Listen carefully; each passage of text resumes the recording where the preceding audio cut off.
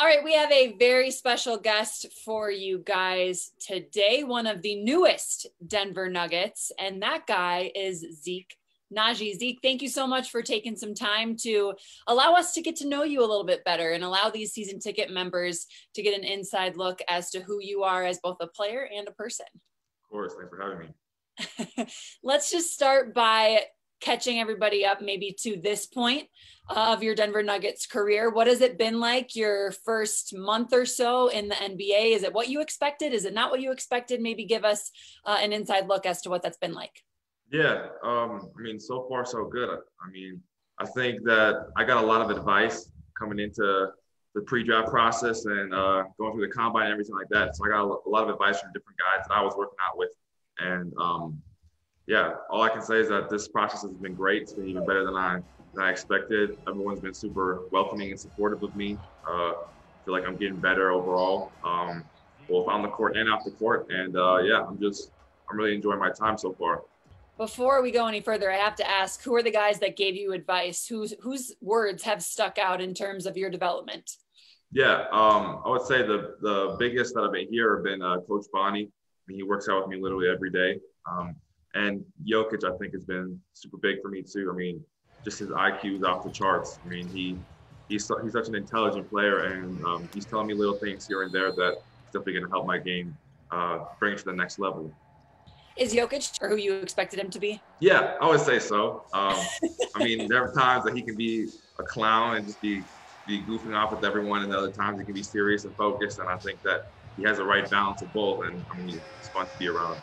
So many guys, including Coach Malone, have talked about his example that he sets as a leader in terms of what he's saying. He's gotten a lot better about that, but also just the way that he carries himself day in and day out. As a young guy in the NBA, what is that like to have, to be his shadow, to have him to follow? No, it's amazing. Having like the best center in the league, being able to be in front of you and be able to learn from him, I think that's a treat not everyone gets, and I'm super grateful for that. I think one thing about him that's really impressed me is that even though, he's an all-star, he's a superstar, he still literally comes to the gym every day, even on off days. He comes in, he's lifting weights, he's on the court working out, taking care of his body, and he's setting a really good example for me to try and follow. Obviously, Zeke, you haven't gotten a ton of playing time, so you probably are doing a lot of behind-the-scenes workouts and player development with the coaches. What are those workouts like for season ticket members that don't see you on the floor? Like, what's your day-to-day?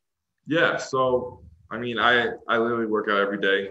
Since I'm not playing as much, I'm doing a lot more stuff in the weight room, on the court. Usually in the weight room, we'll alternate upper body and lower body, doing a lot of explosive training, a lot of lateral quickness stuff to help my versatility on defense.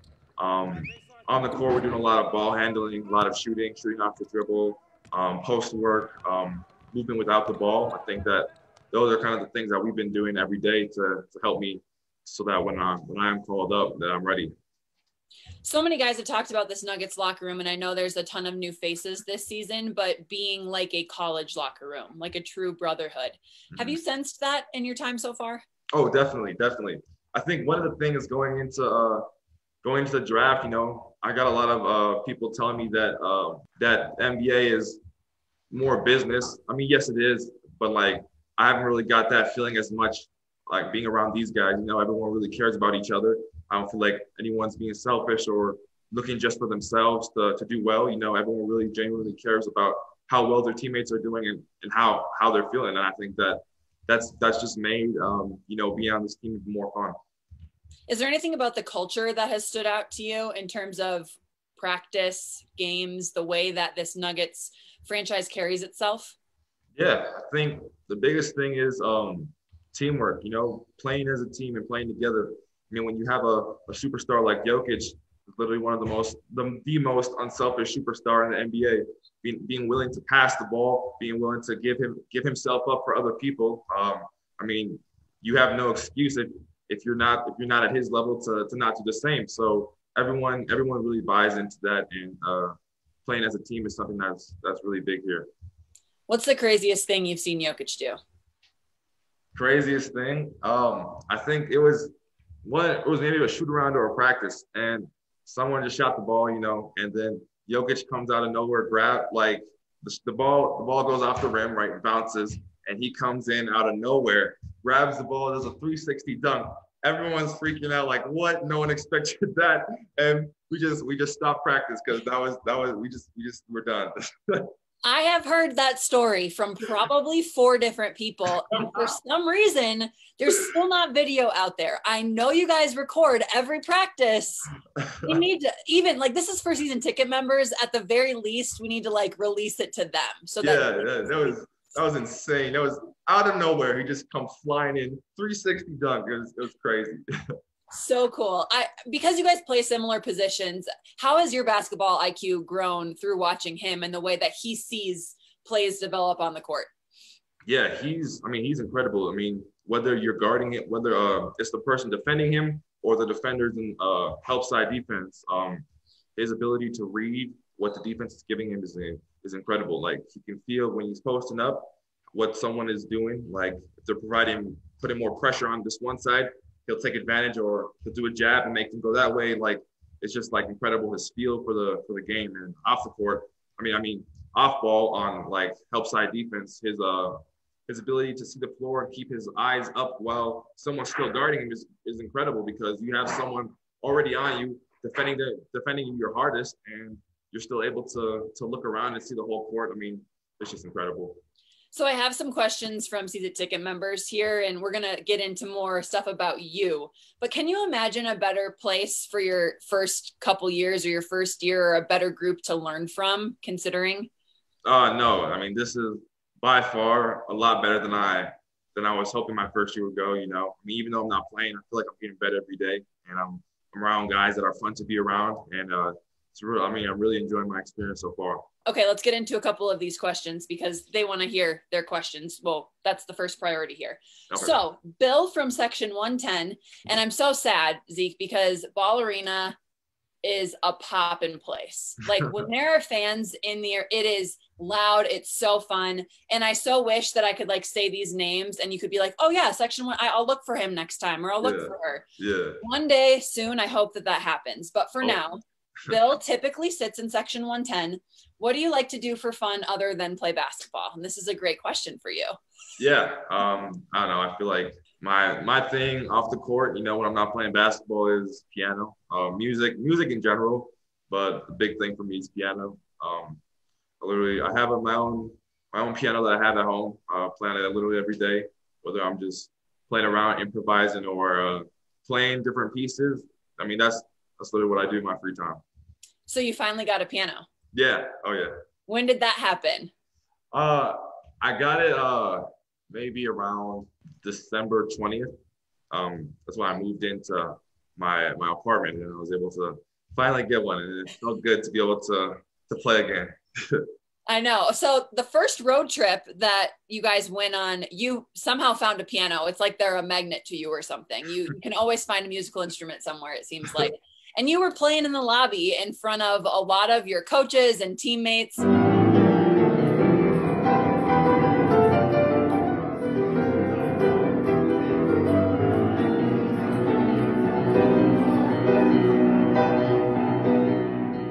What was that moment like for you? Yeah, I mean, it was fun, you know. We just got done watching like film or whatever on our opponent, and we were going to the elevators, and there was a piano there, and everyone was like, Zeke, we heard you play piano. Go play something for us. I'm like, okay. And I really hadn't played anything in a long time because I was still in the hotel and there was no access to the piano. So I had to think of something on the fly. So I just decided to play what came to my mind first, and that's just what I played. So yeah, it was fun. You've also, or you did, I guess, you played the national anthem when you were at Arizona in front of a packed house. Mm-hmm. Take me through that experience. Yeah, that was crazy because when I was on my official visit to Arizona, they were like, oh yeah, we can get you to, or maybe it was my mom. She said, oh, that would be nice if Zeke could play the national anthem for a game. And they're like, the coach was like, oh yeah, we can set that up. And so like 6 months passed, and I was finally at Arizona. And it was about that time. And yeah, my mom reminded my coaches, and my coach was like, oh yeah, you still want to do that? I'm like, sure, why not? Because I'd never done something like that before. But I was willing to try it out, a new experience. the night comes where I'm doing it, and I look out, like I can see through the curtains, and I was like, I got really nervous. I got like butterflies in my stomach, like I've never before. It's different because like when you're playing on a basketball court, you know, you're with other guys, and I don't know. I just felt like when I was on there by myself, it's like all eyes were on me, and I was like, whoa. And that was by far the biggest crowd I ever played in front of. But you know, I went out there, just let loose.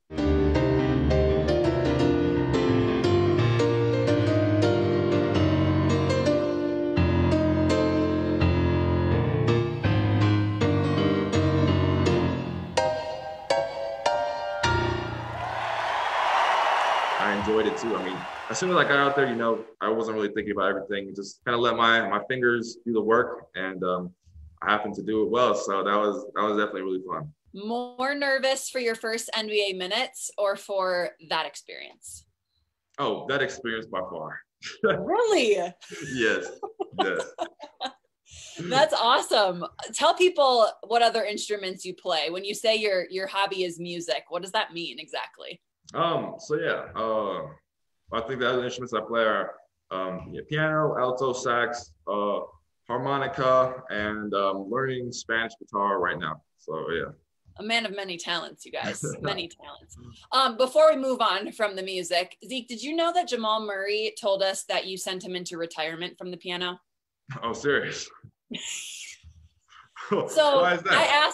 I asked him about you playing and if he had seen you play, because Jamal like dabbled in it a little bit and posted a couple pictures of him playing some theme songs and well-known like melodies on the piano on his social media. And when the Nuggets drafted you, I was like, Jamal, are you like gonna mix it up with Zeke? Like, are you guys gonna do a little duet? Is you gonna take some lessons? What's going on? And he was like, nah, man.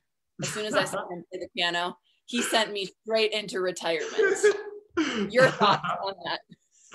That's funny. I don't know. I mean, I don't know. I think that he can still work at it, you know, get better. I think that'd be cool. We do a little duet or something. I don't know. You should bring that up with him. See if he'll do a duet with you. Oh, definitely. That'd be solid social media content. I love that so much.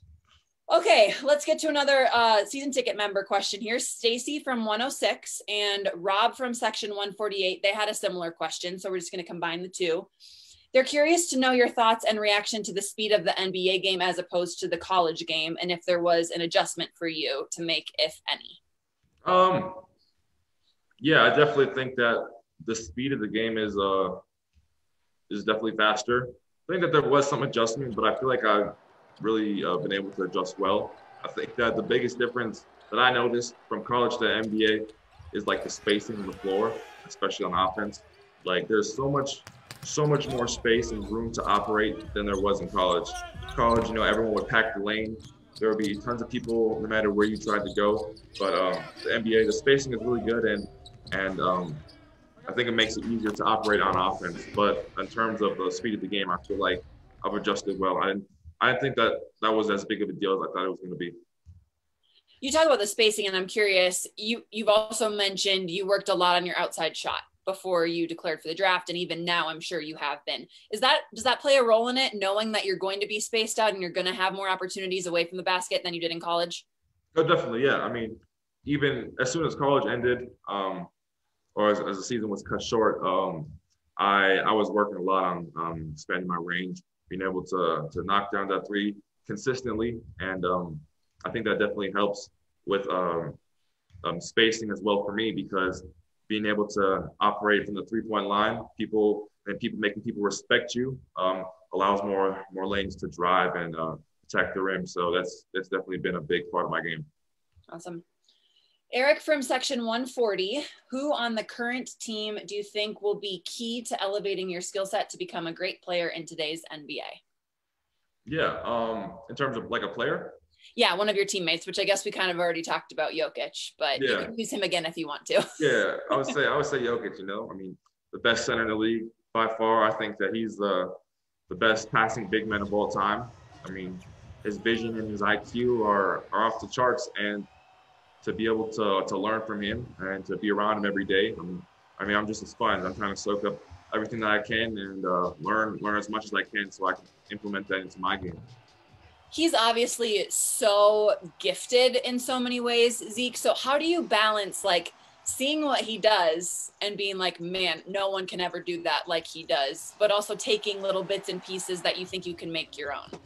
Yeah. I don't know. I think it's just really watching him, and then if I see something that I feel like, oh yeah, I can learn that, or I can acquire that at some point. I'll definitely be working on that, or ask him questions too. I ask him a lot of questions, but yeah, I mean, there's some plays that you just sit back and like, wow, how did he do that, or how did he make that pass? I mean, and that's just why he's Jokic. Yeah, I love that. Brittany from section 142. When you checked into the game for the first time, what did you say to yourself? Good question. Yeah, I think as soon as I heard my name call, I got really excited, and I feel like I was smiling a lot. Here comes Zeke Nnaji. And then like when I stepped on the court, that was an incredible experience. Just my first time. That's a dream I've had since I was a little kid, and to be able to finally step on the court, it's like, wow, I'm getting there. I mean, I'm obviously not where I want to be. I'm never going to be satisfied, but to have that and be able to be on the court for my first time, that's definitely a step in the right direction. And that was a huge milestone that I was able to pass. So yeah, I mean, that was incredible. I want to take it back even one step further. Before you experienced your first minutes, are you sitting on the bench and just like watching the game? Like, are you seeing the score and being like, it might be tonight, it might happen now? Like, what is that process like, waiting and anxiously sitting there being like, when am I going to get my first minutes? Yeah, yeah. Sometimes you'll be sitting on the bench and think, okay, third quarter we have a really good lead. Okay, I think that tonight's my night, and then we know we might lose the lead. I'm like, okay, maybe not tonight, but then we'll get it back. So it's kind of like you really just got to stay ready, because anything can happen. So you got to be ready for anything. You got in last night too against Oklahoma City. Were you ready for that one? Were you like, this is going to be a game where I can come in and I'll have some real minutes here? I think so. I think even going into the game, we felt like that we were going to do really well against them. So I felt like I just had to be ready when I was on the bench for when my number got called. So yeah. Andrew from section 104. What has the necessary discipline to become a gifted piano player taught you about the dedication and focus required to succeed on the biggest stage in the NBA? Yeah. I think for me, piano really taught me how to work hard from a young age. I think I started piano like when I was in first grade, and like really practicing, spending 2 hours every day, like trying to master a piece. And I started that around first grade. And so that's even before I started working really hard at basketball, because, at that age, everyone's just playing basketball to play basketball because, they're little kids. Piano really taught me how to work hard, because it taught me how to sit down, really set aside time and focus on mastering a craft. Same kind of work and dedication that you put into piano can be applied to basketball. For example, when you want to get a piece down, you want to memorize like a difficult piece, you got to practice a part over and over and repeat it to build that muscle memory to play it the right way. And that's like same thing with your jump shot or whatever. You have to practice like 2 hours every day, constantly repeating the same motion to build the correct muscle memory to help you shoot the ball better. So I think doing piano at a young age really taught me how to work hard, I think. Were you good at piano right from the beginning? Yeah, I would say so. I mean, even before I started taking lessons, like when I was like 4 or 5, I had a little toy piano, and I would be playing little different melodies on there as a little kid. And so my parents noticed that, and then they enrolled me in piano lessons, and I just kind of took off from there. Are you more, or were you more naturally blessed with an ability to play piano or basketball, just from like picking it up or starting it off? I don't know. I would honestly say, I would say it's pretty even. I mean, because even as a kid, I felt like I was really athletic. I mean, I played all sports. I played football, basketball, baseball, soccer, did swimming, ran track. And so I felt like I was really athletic as a kid. And so basketball was something I really liked, because it's a lot of up and down. And I was really good at that, but I also felt like I was good at piano. So I don't know, I would say it's about the same. On that note, If you weren't a professional basketball player and you weren't a professional pianist, what sport do you think you could have gone pro in since you were such an athlete from such a young age? I don't know. That's a good question. I would say football, but my mom wouldn't let me do that too much longer than like past ninth, 10th grade. After she saw the concussion video, she got really, the concussion movie, she got really scared. So Yep. I would say probably baseball. I really liked baseball as a kid, and I played t-ball and stuff like that. So maybe I'll say baseball. What position did you play in baseball? I think I was outfield. So Okay. Catch the long balls, chase them down, things like that. So yeah. Awesome. Okay, Shane from section 374. What's something you experienced in the NBA that you did not expect? I feel like I feel like I got a lot of really good advice going into my NBA experience, and I feel like I've been pretty prepared for anything. I think what I didn't expect was just how like welcoming and like supportive this group of guys are. Because I heard, as I said before, I heard that the NBA is more about business and no one really cares about each other as much. But I mean, on this team, it's been really fun and everyone's really looking out for each other. So I think that's probably something I didn't expect, but I was definitely pleasantly surprised. Okay, so I'll ask a follow-up to that. Did you expect like the NBA COVID protocols to be what they are and having to navigate that process along with navigating your first year in the NBA? Yeah, it's been pretty crazy. I guess that's something also I didn't really expect to be that strict. Testing like a lot, just wearing masks all the time, not being able to go out. I mean, it's weird, but I mean, you have to do it if you want to be able to play. So, yeah. Coaches just talked about not only like the physical gruelingness of this season, but also like the mental aspect of it and all these things that you're having to do on top of basketball. Have you felt that a little bit, and how have you dealt with that? I wouldn't say I felt it as much yet. I mean, I think we're still in the early stages of the season, but I don't know. I think that just talking with family, staying positive and looking at the good things about my situations, I think that's what I'll do if that ever comes or that ever happens to me. So yeah. Basketball runs in your family, yeah? Yeah. Who else plays? Both my sisters. I have one sister that's a junior in high school, and another sister that's a eighth grader. And they both play basketball. My older sister, who's a junior in high school, she's number 7 or 8 in her class, and she has offers from everywhere. So yeah, she's even better than me when I was that age. So she's definitely a problem and a force to be reckoned with. A lot of pickup games growing up? Yeah. Oh yeah. Okay, so I know you're from Minnesota. Maybe season ticket members might not know.